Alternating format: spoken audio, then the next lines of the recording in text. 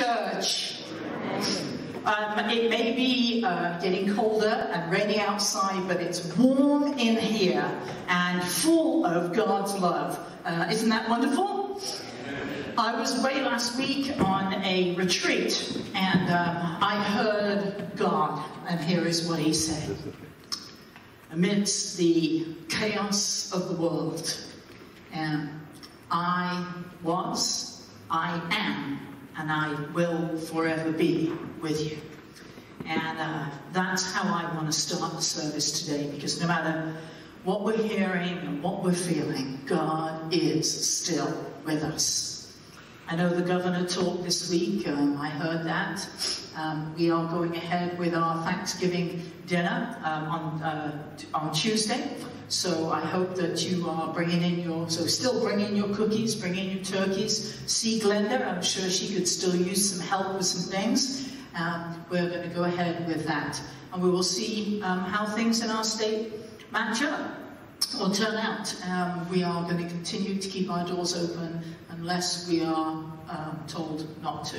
Our bishop has put out a letter, and he is saying that he gives our blessing if we close, he gives blessing if we remain open. I think we've been doing things as best we can to keep people safe, so we will continue to worship in person and over the radio. Welcome to all those who are listening, and people can feel free to come or not as they feel safe.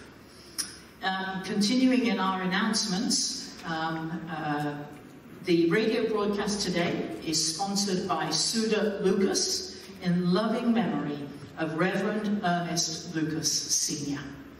And our altar flowers this morning are given by Jennifer and Dane Cutright in honor of Debbie Manson's 70th birthday. She turned 70 on Thursday, and her family is wishing this amazing wife, mother, and grandmother a wonderful day. And also in honor of Mike and Debbie Manson's 52nd wedding anniversary. All of it's happening this week. What a blessing and example their love and commitment has been for their family and friends. They were here in the first service, and it was a delight to see them. So pass on congratulations to them if you see them. So now, totally lost. Oh yes, our call to worship. We're starting to worship this morning. So up on the screen, if you will, let us say our call to worship from Matthew 6:19 through 21 responsively.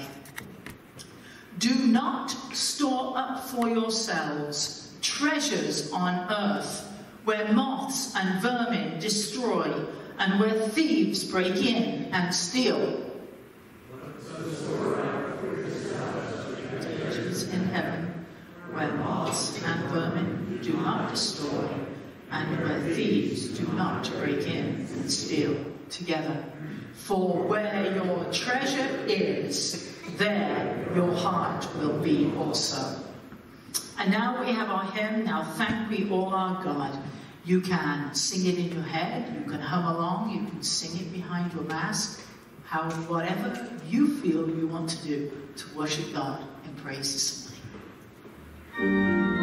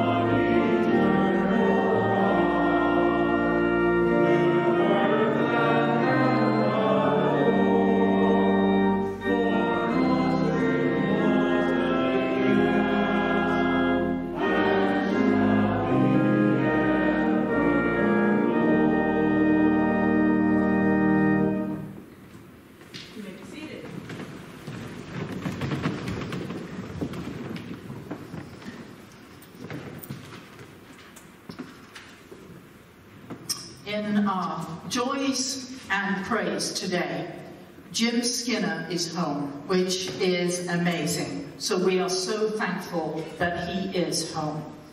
Kathy Rhodes has moved down to the Manson area and has started her new job and settling into a new home. So please don't forget her. She misses her family here, so let's continue to remember her. Those who are grieving, let us remember Joshua Gunn and his family in the loss of his grandfather. And also Becky Milovich, her family. Her daughter was due to be married right around now, and instead, unfortunately, her fiance got really sick and they've had to take him off life support. So they will be celebrating a funeral rather than a wedding. How sad that is. So please remember Becky and her whole family in your prayers. Dr. Lee Parks, who passed away this week, and I know he was a much beloved OBGYN in this area. He may have birthed some of you or helped you birth someone else. So we want to remember he and his family. Many people will be missing him. Please continue to remember for healing and in prayer. Devon, that's Jamie Jackson. They rent one of our apartments across by the parking lot over here, and he had a seizure this week, so remember him. Continue to remember Valerie Ekman, and also Helen Prohl, who is now 101, fell and broke her hip, and she is in the hospital, so please continue to remember her and her family. Remember all who are dealing with those who are in hospital, who are in care facilities all around the world, not just our state. We keep forgetting this is a world pandemic and we are part of that world. It is just horrendous, is it not? But particularly as the nights or the dark is getting longer and longer. This is a time people deal with depression anyway, and people facing maybe being closed down again. Let us just lift each other up in prayer and don't stop reaching out and touching people with your gifts. Let's go to the Lord in prayer this morning. Oh Lord our God, we come before your throne. We come asking for mercy, for grace, and for peace. Lord, there are so many people who just need to feel your loving touch in their lives, and we are among them. We don't understand this pandemic. We don't like it at all. But Lord, we're in the middle of it. So Lord, give us the grace that we need to reach out to one another. Give us the peace to remember that you are in control of something we have no control over. And Lord, bring your safety and comfort to all those who need you. Those in the hospital, those who are living in care facilities who cannot see their families, those who have been so looking forward to the holidays and may not be able to get together with family. Lord, be with our schools, with all who work in them and all our students. The stress they are under, Lord, is enormous. And Lord, let us never forget that you have never left us. You are with us forever. You promised that. Let us not lose sight of that promise. Lord, we give to you our very selves. We commit ourselves to you. And on this Consecration Sunday, Lord, we ask that you will be with this church, that you will give us direction for the future, that you will lead us in ways everlasting, and that we can do your will. And now, Lord, we lift up to you the prayer that you taught us as together we say, Our Father, who art in heaven, hallowed be thy name. Thy kingdom come, thy will be done, on earth as it is in heaven. Give us this day our daily bread, and forgive us our trespasses, as we forgive those who trespass against us. And lead us not into temptation, but deliver us from evil. For thine is the kingdom, and the power, and the glory forever. Amen.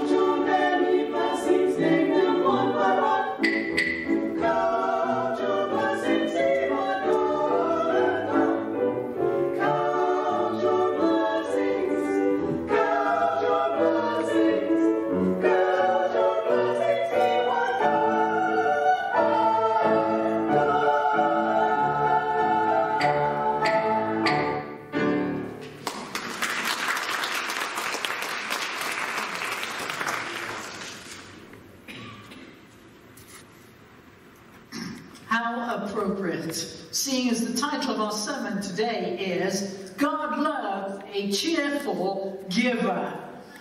So, with that, I'm going to ask you if you are able to please stand. And our scripture today is from 2 Corinthians chapter 9, verses 6 through 15. Remember this, Paul says, whoever sows sparingly will also reap sparingly, and whoever sows generously will also reap generously.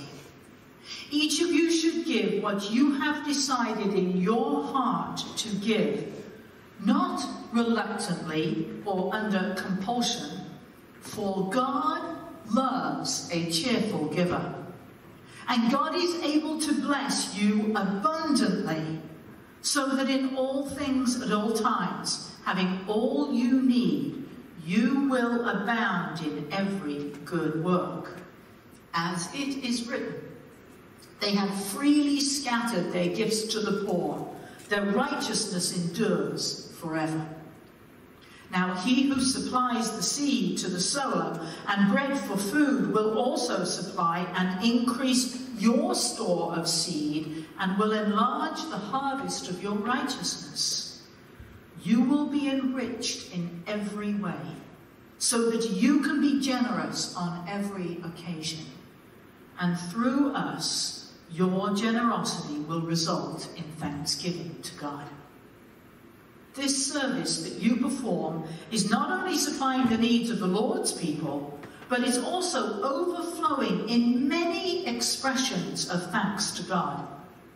Because of the service by which you have proved yourselves, others will praise God for the obedience that accompanies your confession of the gospel of Christ, and for your generosity in sharing with them and with everyone else.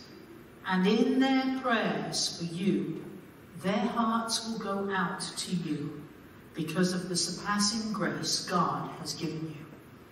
Thanks be to God for his indescribable gift. This is the word of God for the people of God. Thanks be to God. Amen. You may be seated.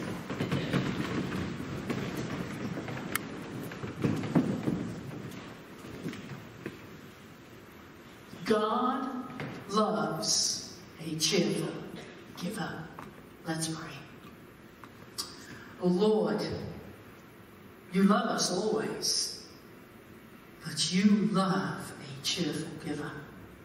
Touch our hearts today, and let us this week be cheerful givers in all we do, all we say. Help us to remember that when we are cheerful, we pass on that cheer to others. And there are so many who need that this week. In your name we pray. Amen. This is Consecration Sunday. You know, that Sunday once a year when the preacher stands up before you and talks about money. It's probably my least favourite Sunday of the year.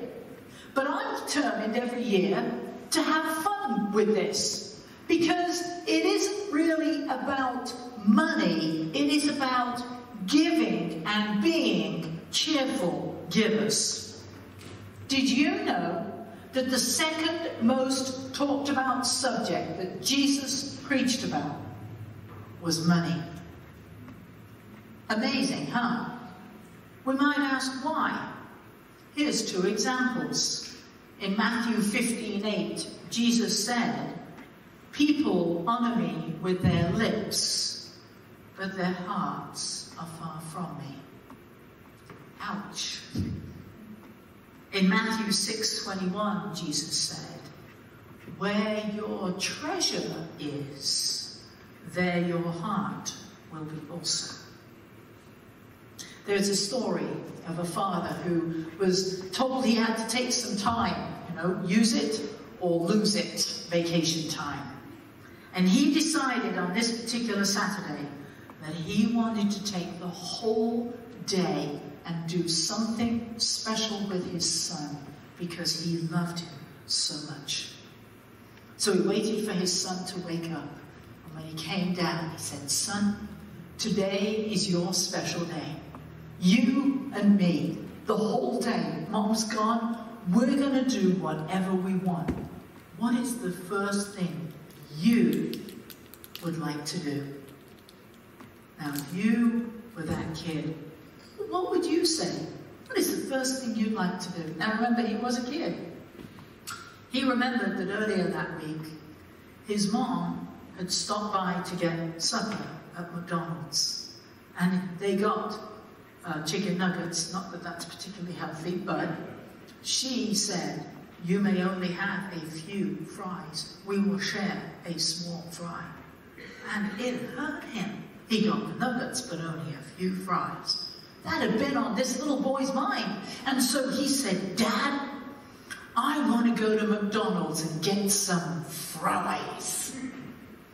His dad said, "Okay, let's go." He couldn't believe his luck. They got in the car and he was in his car seat and he knew the way. And as they were getting closer and closer, I'm sure you can put yourself in that little boy's shoes. He began to think about the French fries. And as he thought about them, he could taste them. All that salt and goodness going into his mouth. Oh, yum. He was even salivating as they stood in line, waiting to place their orders. Can you imagine when Dad had the tray and they went to sit down at the table, the boy's look of amazement when not only did he have fries, but Dad had supersized them. What joy there was in this little boy as he began to eat these fries. They seemed to be never ending. His dad sat there in delight, watching the joy of his son. And without really thinking about it, as a parent does, he reached over to pick up a fry. And his son very quickly put his hands over them and shielded his fries and said, "Dad, these are mine." Dad paid for the fries. He even supersized them. He did have the power to take away those fries from that son. He also had the power to buy more if he wanted. But Dad realized the point of the trip was to enjoy the celebration of relationship with his son and the unexpected gift that had brought happiness to him. John 3:16 says, "For God so loved the world that he gave his son, so that all who believe may have eternal life."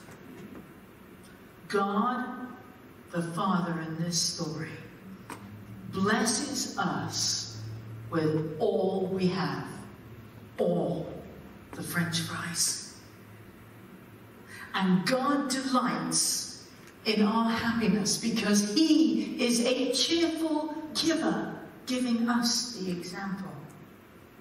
Sometimes God blesses us with supersizing the blessings, and other times they are just enough. But just like the dad in the story, God is the one who provides all we need and more. God could come and take away all our fries, but that won't happen. You know why? Because God delights in giving and is ecstatic when we finally realize that we can be cheerful givers too, when we learn to share our fries with others. Henry Nouwen, one of my favorite authors, said this: "To be grateful for the good things that happen in our life is easy. But to be grateful for all of our lives, the good as well as the bad, the moments of joy as well as the moments of sorrow, the successes as well as the failures, the rewards as well as the rejections, that requires hard spiritual work. Let us not be afraid to look at everything that has brought us to where we are now and trust that we will soon see in it the guiding hand of a loving God." The first day of my retreat this week, I'd read in the morning, and in the afternoon, I chose a trail and went out onto the trail, and hadn't walked very far, and sat down to read some more, and then continued the 2.5 mile walk. I'd gone maybe another half mile, so in all maybe a mile of it. And unknown to me, underneath the leaves, there was a root that my foot found. And the next thing I know, I eat dirt. I'm on the ground. Instantly, I'm concerned about the knee that I had replaced almost 2 years ago. But it seemed to be fine, and I was in one piece. And of course, I look around to make sure nobody's seen me trip. They hadn't. There was nobody around. I didn't see anyone at all. But then I realized my ankle was hurt. I got up and started to walk, and realized very quickly that I could be in trouble. God allowed me to finish the hike because I had to get out of the woods. And then I spent the rest of the week not hiking, but sitting with my foot up and ice on it. Twisted it pretty good. I've got some brilliant colours that I've never ever seen in my life before, all on my ankle. I think it was a lesson for me that God was saying, slow down. I'm here. Pay attention. I've got something I want to tell you. And I was amazed at how easily I could just settle in to not doing, but just doing. What a gift that was. And I want to pass that on to you. In the scripture that we heard today, Paul is writing this letter to the Corinthian church. Now, the Corinthian church could be any of the churches around here today, but of course not our church. Because in the Corinthian church, there were people who complained. Can you believe that? People in church who complained. And Paul was reminding them of many things, but right here in chapter 9, he says, do you remember when I was with you? You made a commitment to help the church in Jerusalem because the church was just getting started. They needed people to come and help teach and preach and do all sorts of things that churches need. And they needed funds to help them build buildings. And the church in Corinth, when Paul was there, said, we will make a commitment to help the church in Jerusalem. When you're ready, send word. Paul didn't forget that. Preachers have a way of not forgetting when people make commitments like that. And Paul said, I am reminding you about the commitment that you made for your fellow brothers and sisters in Christ. So I'm sending you this letter, and I'm sending men with you who are going to collect your generous offering. But there's no pressure. I want you to consider between you and God what you want to give. All I'm doing is holding you accountable. That's what Consecration Sunday, that's what Commitment Sunday is all about. Paul says to give, when we give of ourselves, God in turn makes us rich in every way. He enlarges our harvest so we have all we need. Give a little, receive a little. Give much, receive much. I have never been able to outgive God. What about you? It's also, Paul says, all about our attitude. When we give freely and generously, Paul says, God loves a cheerful giver. Let's say that together because I want you to remember that. God loves a cheerful giver. So today I wonder, are you a cheerful giver? In those three areas that we are to give of ourselves. Our time, our talent, our treasure. Let's take a few minutes and look at each of those. Time. Each of us is given 1,440 minutes each day. That sounds like a large number, doesn't it? Boy, I can waste many of those minutes in each day. How about you, doing worthless things? We are given 525,600 minutes in a year. How do you spend them? It's how we measure time. It's not how God measures time. But how do you spend those minutes? It's worth thinking about. Do you ever keep a track of them? The first job, excuse me a minute, the first job I had when I moved here to the States was working with an attorney. We had time cards. You ever had to fill out a time card in your work experience? Boy, that's a waste of time. But anyway, I understand them, but still. We had 2 time cards. Sorry. Sorry about that. 2 time cards. A billable time card, which is how clients were billed. I understood those. And then non-billable time.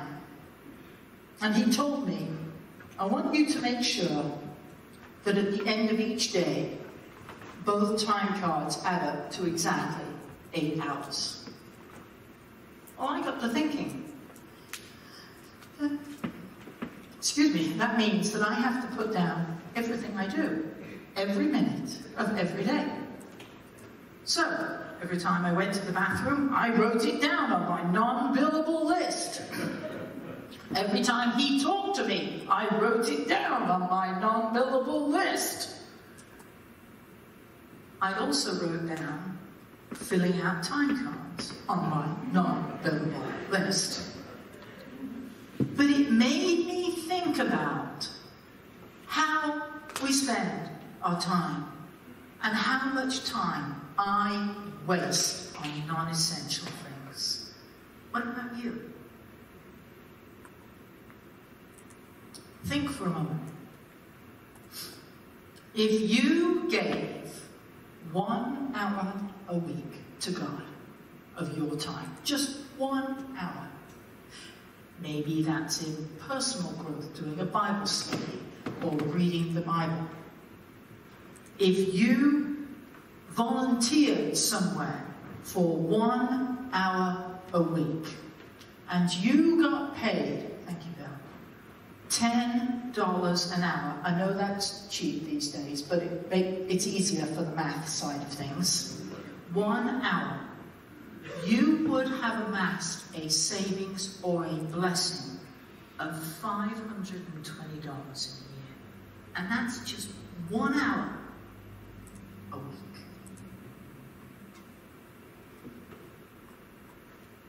How are you spending your time for God?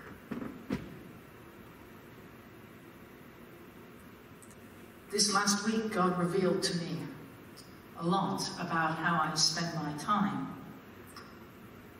Some of it good, and a lot of it wasted.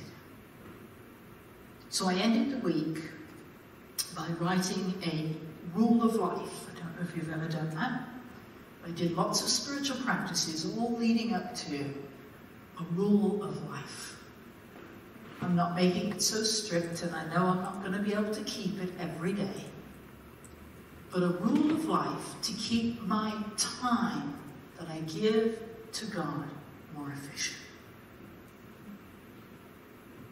We never know how the time we invest in others, God will use to impact His kingdom. Remember that. Are you volunteering this week to help in some way for the Thanksgiving dinner? That is a great use of our time. I know we can't do a lot of things, but what about reaching out to someone, spending a few minutes on the phone? I was talking with a couple of people and how people have told me how they are enjoying receiving cards and notes in the mail as well as phone calls. Snail mail is becoming popular again. Let us keep in touch with our friends. Talent. What talent do you have? You're not allowed to tell me you don't have a talent, because God gives everybody at least one talent. That talent is what makes you the unique person that you are, that makes you the person God created you to be. Your abilities, your gifting. Sometimes even just a personality is a gift. Your life experience is a gift you could share with someone. What are your interests? Things that you like to do? How can you use that for God? Your passions, the relationships that you have made, and the networking that you do. Churches need people who know how to network so we can become partners together. Let's quit wasting time reinventing the wheel. How are you using your talents and gifts and abilities for God? Maybe God has put something on your mind that you've had there for a long time, but you've done nothing about it. Maybe now is a time you can be helping to sort out what is a new kind of ministry we can be doing. Even during these times of COVID, maybe I should say especially during these times of COVID. I want to share with you a talent that has been shared and has been used in this house, in this church very recently. It's about the Dahlia House. During the fall of 2019, someone had an idea for the use of what had been called the Green Building. The building had been served as the Driven Youth meeting place, but now it was sitting empty. The idea was that the building should be used as a women and children's centre, a place for temporary shelter, removing them from harm's way on the streets. The name Dahlia House actually appeared in a dream during a Sunday afternoon nap. Peg said that she sat up and just said out loud, "Dahlia House." Why a dahlia? With a little research, she discovered that the meaning of a dahlia, the colours pink and purple, are associated with kindness and grace, and white is a symbol of staying focused and pure.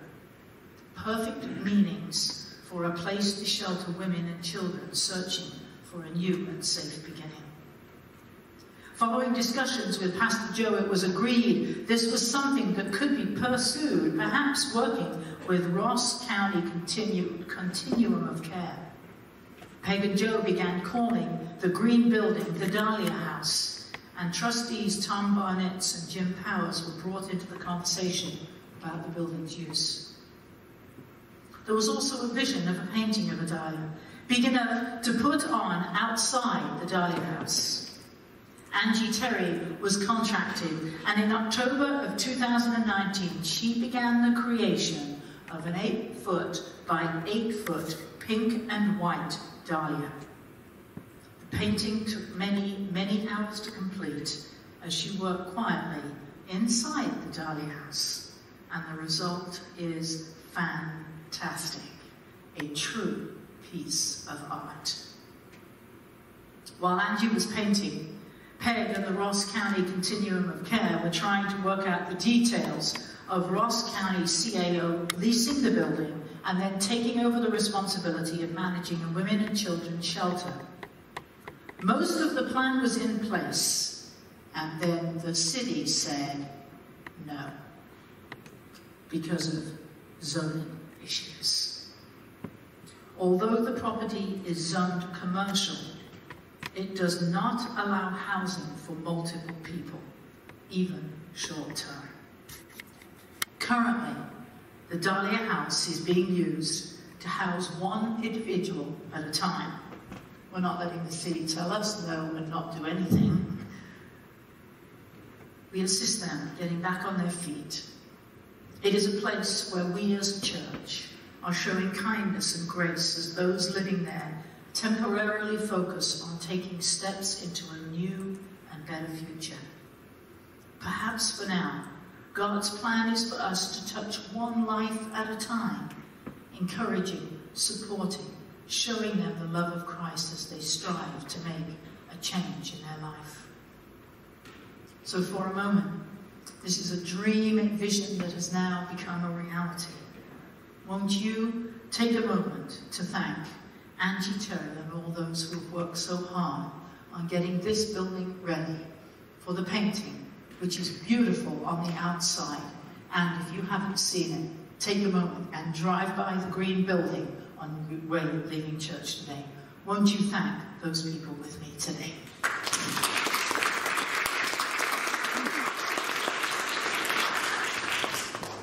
Together, we can impact the world with our talent. Treasure. Growing up, I never heard the word tithe. I didn't know what it meant. It was never a word used in our church or in my family. And it wasn't until my dad's funeral that I heard in the eulogy that the priest gave that I heard my parents were one of the biggest givers in our church. Who knew?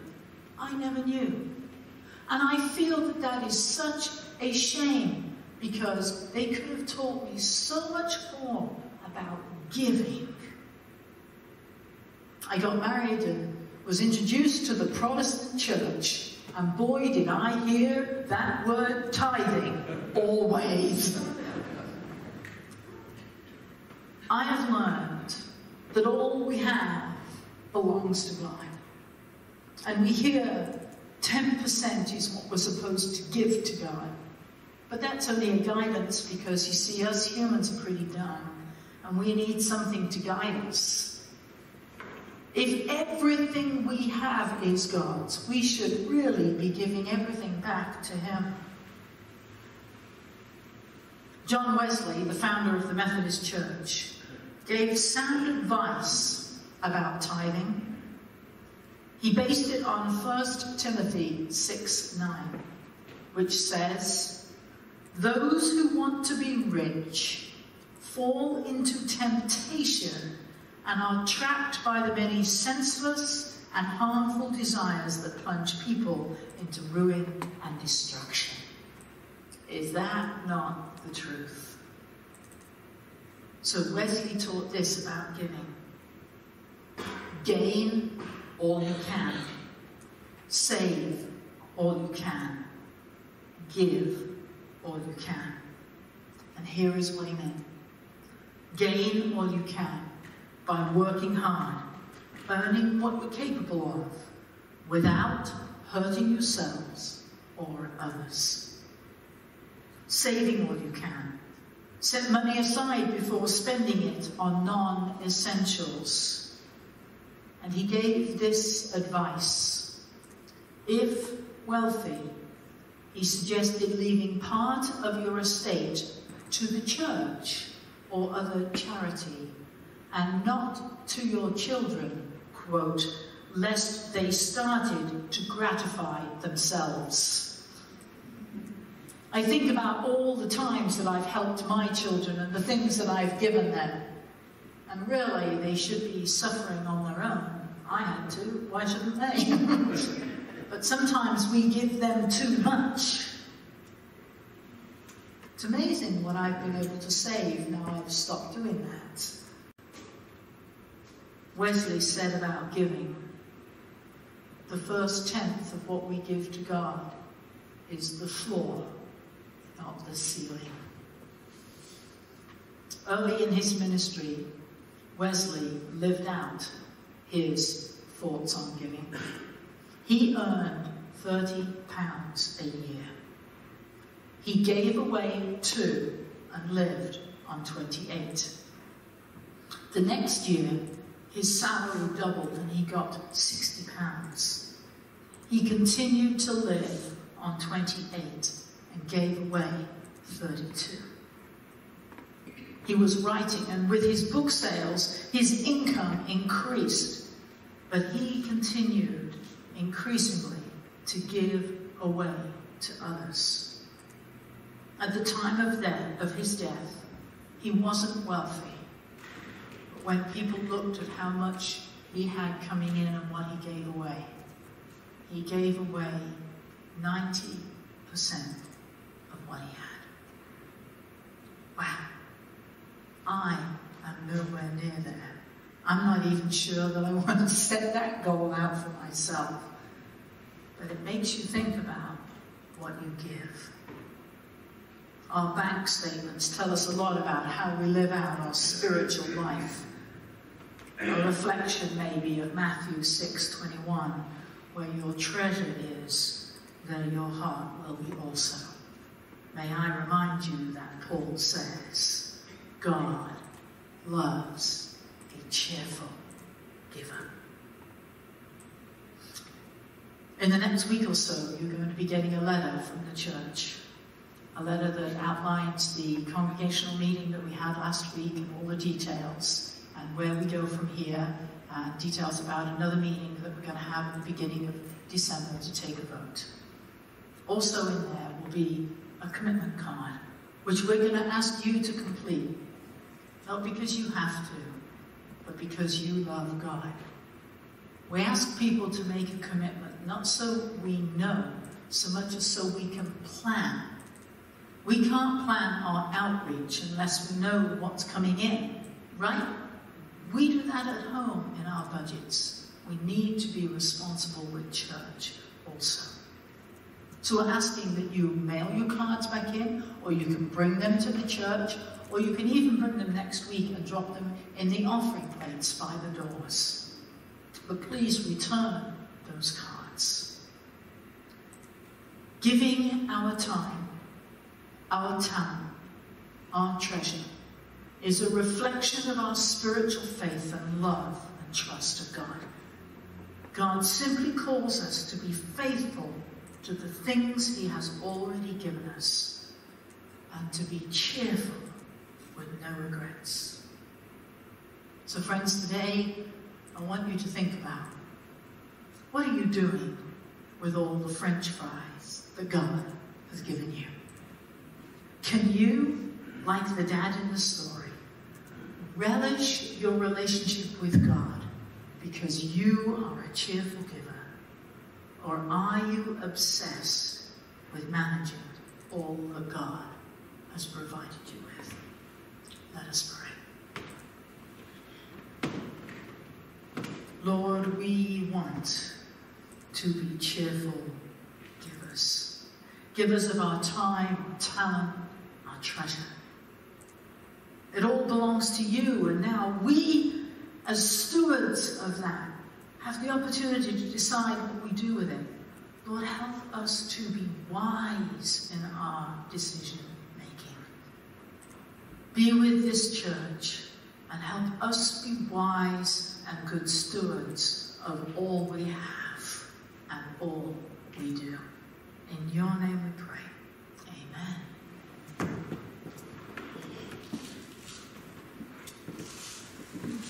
If you would take your communion now.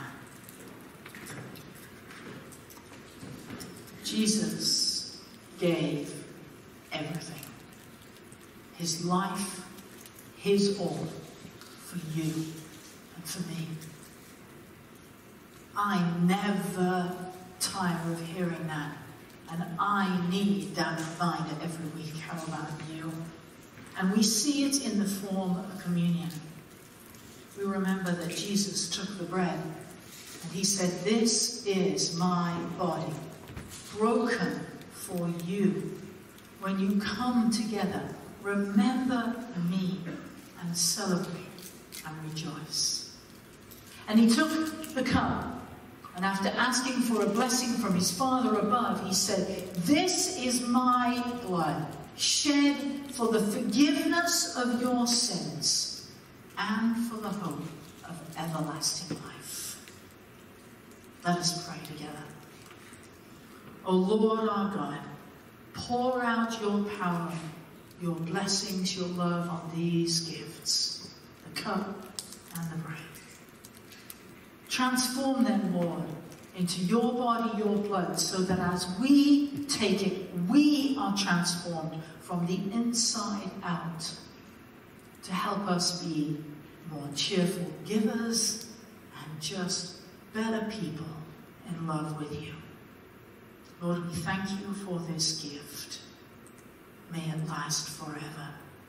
Amen. Friends, take, eat, and drink.